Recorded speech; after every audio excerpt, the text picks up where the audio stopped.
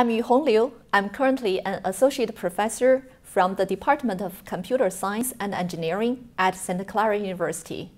I'm running a Trustworthy computing lab. And in today's computer networks, it tends to be more decentralized and more open, which allows the individual users and also those edge devices to contribute more to the network by sharing their computational resources, storage space, and their communication capabilities, and even the information collected by them. So with that being said, there are so many distributed entities joining the network, which allows us or requires us to collaborate, and also trust becomes an essential issue. So in our lab, we mainly focus on the trust modeling and theory, and also apply that into different emerging domains, such as the online social network, the blockchain, and also the cyber-physical systems. In today's video, we will mainly focus on the trust issues in the online social media. We know that with today's technology, like the mobile computing and the online social media, individual users, it's very easy and convenient for them to just share a post online or upload a video and photo about themselves, get connected with their friends and family members, and they can do a lot of activities online. For example, like YouTube's, we can see like more than hundreds of hours of video uploaded online every single minute. Those social media platforms, they have hundreds of millions of users daily active.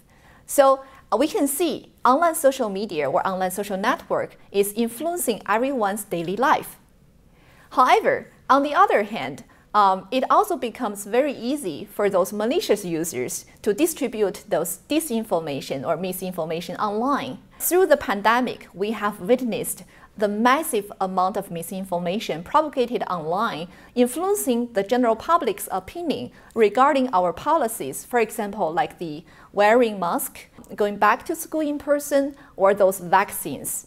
A particular example is that there is a cyber hacker who actually digitally rigged the election results across Latin American countries for more than 8 years. He said that, when I discovered people believe what the internet says more than reality, I discovered that I actually have the power to make them believe almost everything. To address this problem, however, is very challenging.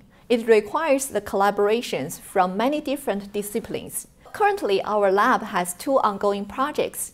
One is collaborating with the Marcola Center for Applied Ethics, and in that project, we are targeting on the misinformation propagation, particularly targeting on the minority group, Chinese American.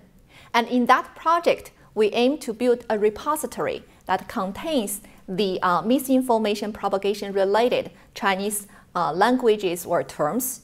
And in addition, we are also aiming to develop those automatic crawling tools to actually help us in the future to be able to dynamically update the repository.